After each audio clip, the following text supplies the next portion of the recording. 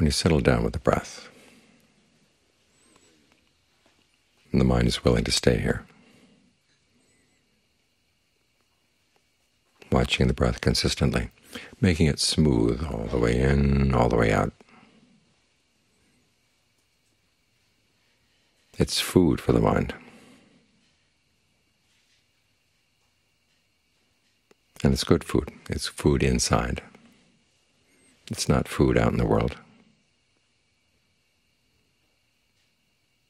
You get a sense of well-being, a sense of ease, of being soothed by the breath when you need to be soothed, energized when you need to be energized, relaxed when you're tense.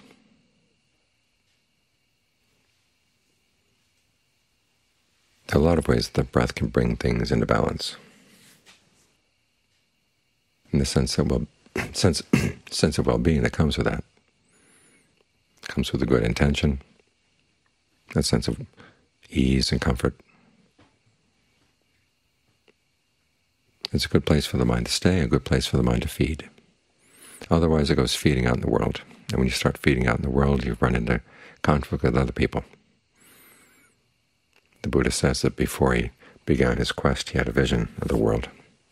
It's like a stream drying up and is filled with fish fighting one another over the water. Of course, the water was going to run out. The fish were all going to die anyhow. Yet they keep fighting.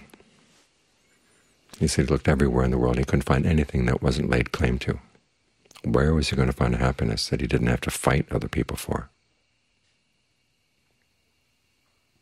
And then he realized that the problem lay within. But the solution also lies within. And this is one of the beginning steps, is learning how to feed off of the sense of well-being that you can create inside as you watch the breath. Adjust it here, adjust it there, figure out what kind of breathing feels good right now. And as the needs of the body change, you keep up with that. Think of that sense of well-being spreading through the body. Think of it going down the spine, going down the legs, down to the tips of the toes, the spaces between the toes, and going down your arms, down to the fingers, starting in the middle of the chest, right at the heart, and then going down through the stomach and the intestines. This is good nourishment, because you don't have to fight anybody for it. It's right there. It's free. And it's very immediate. When you get familiar with the breath and the different ways of breathing, you find that whatever you need, in terms of being soothed, energized, whatever, you can provide yourself with that. This is one of the ways in which you lift yourself above the world. Because as long as we're looking for food in the world, we're under its power. The mind becomes a slave to the world, slave to craving. And as the passage just now said, the world is really insufficient.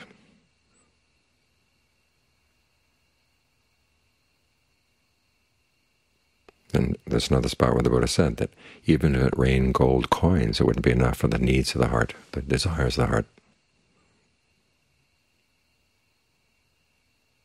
The kind of food that the world can provide. But if you provide the mind with the food that comes from concentration, the food that comes with discernment, the heart will achieve a state of satisfaction, a sense of enough that the world can never supply. So this is where we look. We look within. And we try to maintain this quality of the heart. Don't let the world come in and smother it. But it is important that you have this independent source of food, because otherwise you keep going back to the food offered by the world.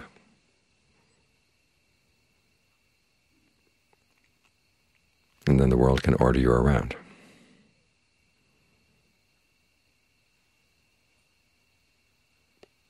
The Buddha has some images for the mind. That's learn to find a sense of well-being inside. One of the images has to do with discernment. He says it's like being up in a tower looking at people down below. You've got your food up in the tower. You don't have to fight them for their food. And then you see them fighting, and it's sad. but at the very least you're not involved in the fights.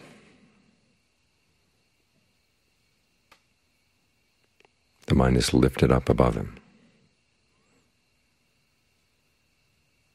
The Buddha also compares the mind that's well-fed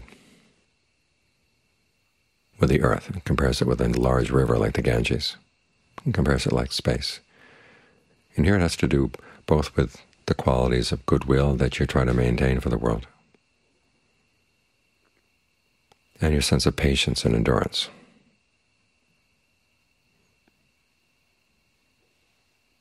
The Buddha tells a story of a woman one time who had a reputation for being mild and good-mannered, and she had a slave who was very good at her work.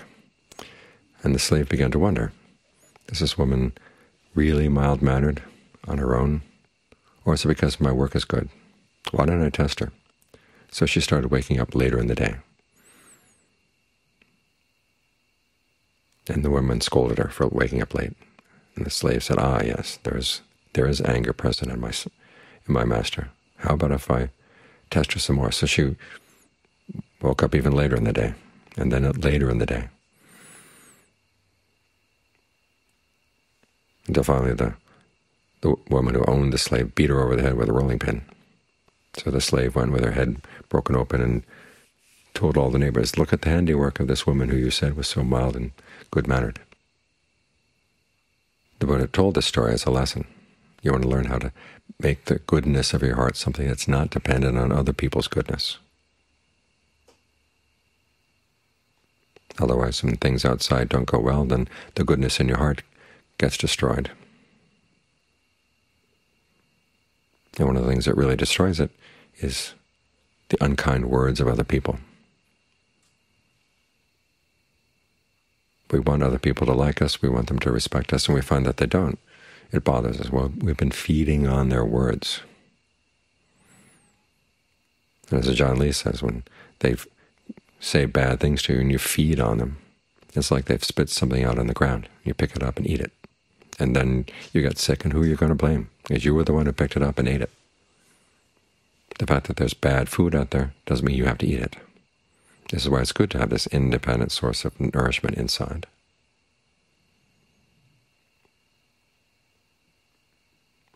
The Buddha went on to give a series of similes. He said, you want to make your goodwill as large as the earth.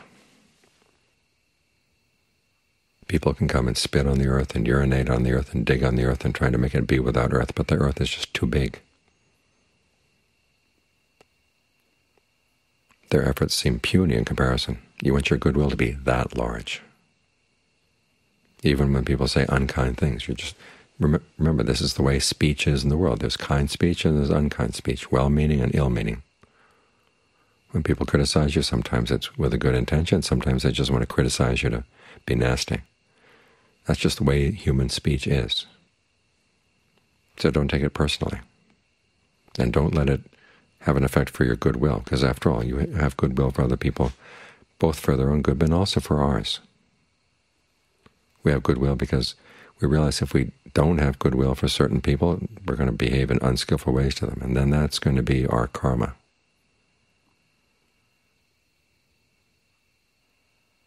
So we have goodwill, wishing their happiness, both as our own protection and as protection for them. The Buddha went on to say, make your goodwill as large as the river Ganges. People can bring a torch and try to burn it up, but it's not going to work. The river Ganges puts out the torch. He said, make your mind like space. People can try to write things on space, but there's nothing there to catch their words. So when people say things to you, think of your mind as being like space. What they say just doesn't stick. If you let it stick and you take it home and think about it, again, you've gathered up what they've spit out and you're taking it home to feed on. So don't let it stick to begin with.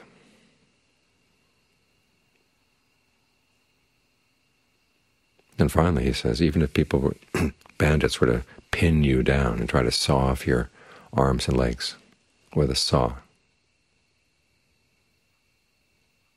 if you had ill will for them, then he said you wouldn't be following his teachings. To follow the Buddha's teachings, even in a situation like that, you'd have to have goodwill for them, and then from that spread it out to all beings. Why is that? If they got you pinned down, there's nothing much you can do to prevent what they're doing. But you can make sure that your mind doesn't do anything unskillful, because you don't want to be reborn through the power of ill will. It creates just a miserable birth for you.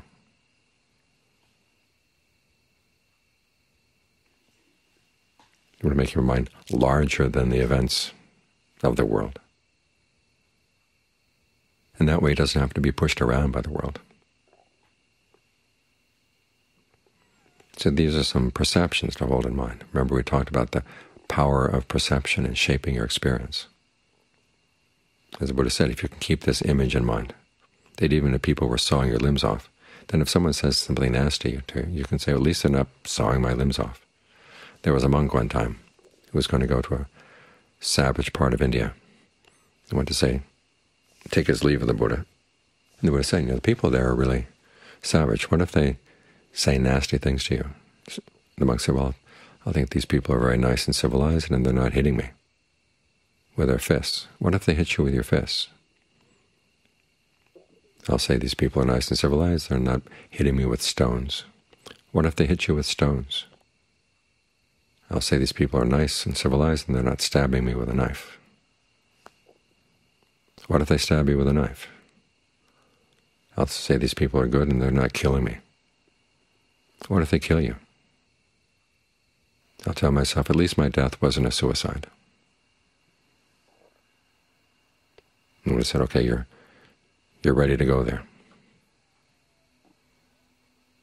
In other words, it's the perceptions you hold in mind, the ways you talk to yourself, can make all the difference in the world. But you want to put yourself in a position where you can hold these perceptions in a sincere way and talk to yourself in a sincere way.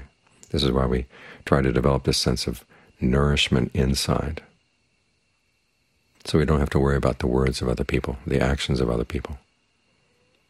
We can see that they're a lot smaller than the state of our minds, because our minds are well fed and they have an independent source of food inside.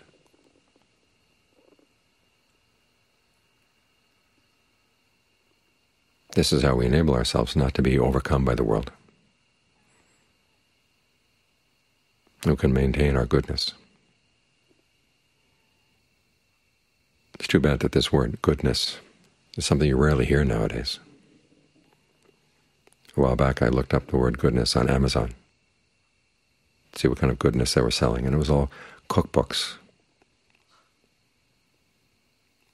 baked goods, cakes, pies, cookies, that's the kind of goodness we have. But the Buddha is offering something much better, the goodness of the mind. He says, when you develop that and give it a good foundation, then even when the body dies, the goodness doesn't die.